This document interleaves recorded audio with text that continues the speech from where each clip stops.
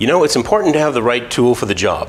You can make do with smaller tools if you've only got a little bit of work to do, but when you've got a lot, you need to go big.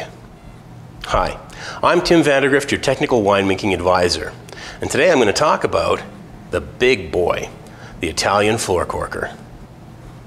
Most home winemakers start off with some version of a hand corker, and they're pretty good for your first batch. But if you're going to be making more than one, and I hope you are, you need to transition to a good quality floor corker. Now, this is the Portuguese corker, and it is fabulous. It does a great job putting the corks in the bottles evenly and correctly every time. But if you've got a lot of wine, more than 30 bottles at a time or more than 4 or 5 batches a year, you should consider upgrading to the Italian floor corker.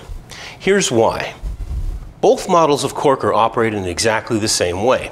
You place your filled bottle of wine down under the platform support where it locks, put your cork into the irising jaws, and in it goes. Very nice.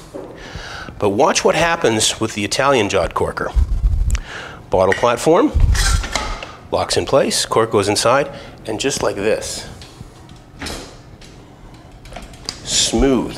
There's much less effort in doing that. It's really a nice model. And that's the Italian brass jawed floor corker. Sometimes you just have to go big. I'm Tim Vandergrift, your technical winemaking advisor.